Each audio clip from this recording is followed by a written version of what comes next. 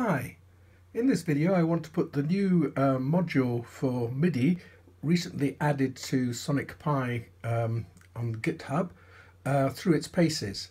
It's not yet been fully integrated to SonicPi, but I've managed to hack it a bit and get it working on my machine here, and it really is very impressive.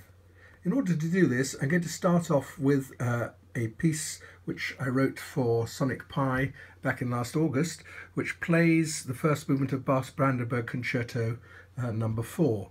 And this program, which looks quite long, in fact is quite long, looks rather fearsome, but in fact in essence it's very, very simple.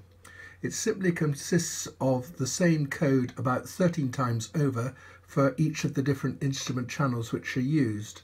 I've just highlighted one of them, which is the solo violin part on top, or what part of it, and the data is held in arrays, in pairs. A10 holds some notes, B10 holds the corresponding timings, and then we go down to a thread in which we have some nested 4-lex loops, which simply ultimately lead to a play command here, which is going to play each note in turn for sustaining it for the duration of the note 90% and releasing it over the last 10%. Then there's a sleep and the whole process continues again. That's fine, and if we move over to SonicPi, the reason we have to use this command, this run file command, is that the program is too long to fit into a buffer and to successfully play. So we have to feed it in to SonicPi 2.11 or 2.12 now, the MIDI Alpha, using the run file command. And we can listen to that and see what it sounds like. You can see that it's simply lots and lots of synth calls with various synthesizers, pulse, blade and beep I think are used, and it gives quite a pleasing rendition of this. I'll stop that playing. What I wanted to do was to see whether we could use the same thing and play it with MIDI, sending the output to my iMac here, which is running Logic Pro. And you can see this is already set up to accept 13 different input channels, ranging from solo violins at the end here. I'll just move that down a little bit so we can see the top. Solo violins there, piano solo, flute solo parts, then the 4 violin, 1 violin, 2 violas, cellos, basses, and then the continue, which is in fact 4 harpsichord parts. It's quite intricate and so split up to make it easier for SonicPi to play it. So if we move down here, then I can actually comment out that first line if I select it.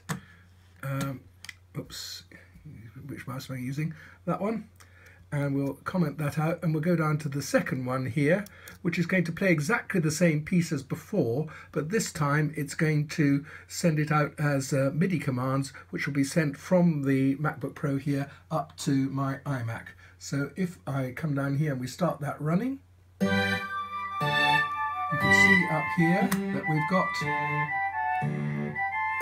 the various parts showing on the visually there. And if I come down here to the end and we take the volume right down, you can see there's nothing there coming out. SonicPi is still churning out the MIDI information which is being received. I've just cut off the volume a bit here. So that works pretty well. There are some drawbacks with it, the main one being that although these parts at the top are marked for solo violin, I'll move that up a little bit, are marked for solo violin, there isn't actually a solo violin instrument in Logic Pro, and so it's several violins playing, which is not ideal. We'll stop that playing and perhaps come down here and have a look at the code which has produced it. That's the original. If I move down to the next file, which is MIDI, it's exactly the same code, except that we've added at the top here a small routine which is going to play the MIDI notes. The core of that is the line which is marked here, MIDI N2 2x channel, and that's going to play a MIDI note of value N for a duration given by the value held here to the channel supplied by that channel variable there. And this is simply going to go round a loop which is equal to the number of lengths, is the number of notes in the array which is passed in here in notes, -1 because the number is going to start at 0, and the duration array corresponding there, the channel, the 3 pieces of information fed in. It's slightly more complex because two complexities. The first one is that sometimes I want to play a chord where the next entry in this list of notes, instead of being something like A4, might be something like brackets, a square bracket A4, comma, C5, and that would play the notes A4 and C5 together. And so we have to test to see whether the next entry responds to the command each. If it does, it means that we've got a sort of sub-list, if you like, inside the main array, and it simply goes through a little loop which plays each of those notes one after the other without any pause between. Otherwise, if it's a normal note, then we simply are going to play it, but we have to make sure that if it's a rest, we don't, because the MIDI command will not at the moment accept rests as an entry, although the play command will. And hopefully that might be one of the changes which may be made later on to that command. And then we sleep for the duration of the note and go back to the next one. So the program is exactly the same. The only difference here is that I've wrapped the text, so you can see that there are in fact an awful lot of notes in this. And actually, if we look far down the middle of this, you can see here what I was talking about, how we've got this list of notes in this section here, but interspersed with the individual notes like C5 there, we've got a chord E4 C5, another chord F4 D5 played, and that's how we actually handle that. And then underneath that we've got the list of all the durations, and then we continue on to the next part. So all of the parts are exactly the same. They use this for next loop simply to pass the data to the mplay function that we've just defined, that one going to channel 1, and if we look further down we'll find another part down here which is exactly the same, except in this case it's going to send it to channel 4. And that goes on all the way down. So that's what we've just been listening to. Now, the interesting fact occurs that if we want to actually do both, we want to play with synths on SonicPi and MIDI sent up to Logic Pro. And that could simply be done by mixing together the different parts of the program. I said that the violin 1 parts were not ideal because it wasn't playing a single instrument. So what I'm going to do in this file is to play the violins. Here you can see we've got the MIDI play function up here, but down here we start off playing the solo violin, and this is going to simply play using the blade synth here, and we've got a thread here which is simply going to go to ordinary play commands. And if we move down beyond the 2 parts that do the solo violin, which are both the same, all the remaining parts are using the MIDI play function. So this means that we're playing MIDI for all the parts apart from the solo violin part at the top, and that will be played internally by SonicPi. So let's switch over here and listen to that and see what happens. Now, if I turn up the volume of SonicPi and we turn down the volume here, we should be able to hear, all being well. Oh, sorry. No, we're not, because I've got knocked. One thing I've forgotten to do is to change over. Let's just do that. We'll change from that file to this one here. That was exactly the same as we listened to previously. This is the one which is going to play the SonicPi part, the violin part on here. There you are.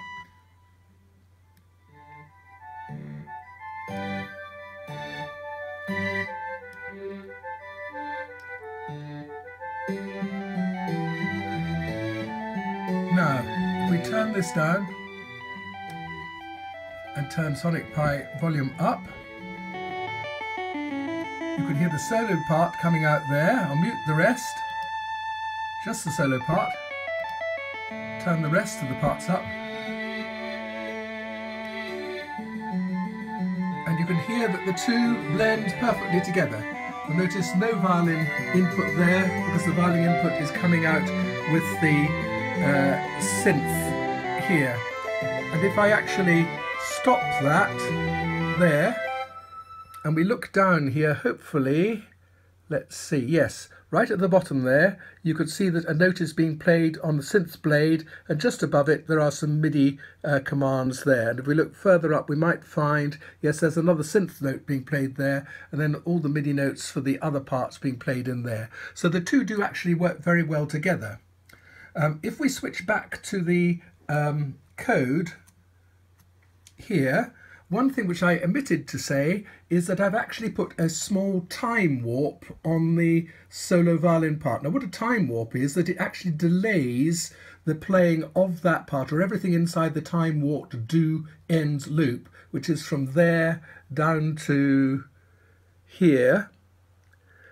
Those two solo violin parts are going to play with a very slight delay, and it is slight, it's 5/1000ths of a second. If I take that out, it actually sounds very much the same, but it just sounds slightly crisper if I put that slight delay in, which allows for the slight latency in the send time of the MIDI from here via my local network to my iMac, where it's then decoded and played in Logic Pro. And the final example which we have here, which I'm going to move on to now, is very similar to the one we've just looked at. The difference here is that we're going to play all of the parts by SonicPi, all as using the play command all the way down here until we get to the continuo parts at the bottom, and they are going to use the MIDI play part. Now the reason for this is that they are harpsichord parts, and it's quite difficult to render a harpsichord nicely on SonicPi. I think I used the Pulse synthesizer when I did it in the original, but it really sounds quite nice playing the harpsichord on here and everything else on SonicPi down here. So let's switch over, and this time I'll remember to comment that out and to uncomment this fourth version here, and we'll start that playing. And here we go. So practically everything is playing on SonicPi here, apart from, if we move up here, you'll see that we have got the harpsichord parts playing here. And if I turn down the volume on SonicPi down here, you can hear the harpsichord parts coming out from there. I'll turn up the SonicPi volume slightly and bring in the fade up the other parts.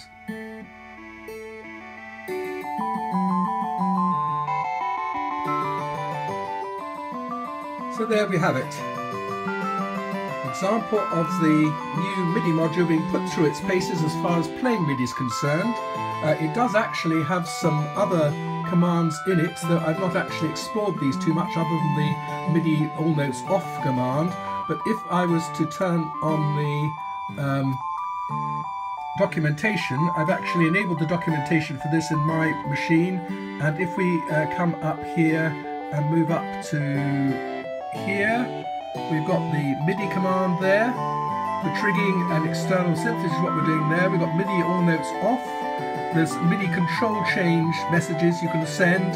There's MIDI clock beats and ticks which you can use for synchronizing things together using the SonicPi as a master clock, and various other commands down here which again I've not gone into in great detail, but they are all there. Although, as this says here, and I must emphasize, this is alpha software. It's the first version. It's a tremendous piece of work by Sam and by Louis and by Joe, who've worked together to collaborate on this. There's Erlang involved. There is a module to convert OSC messages to MIDI in both directions, which Louis has developed, and Sam has put the whole lot together in SonicPi. It is alpha software. It will change, I'm sure, and in fact even the syntax of the commands may change, let alone how they are actually implemented. But I, for one, am very excited by what it can do now, and I hope that you've enjoyed listening to this video and watching it as well. Thank you for watching. Goodbye.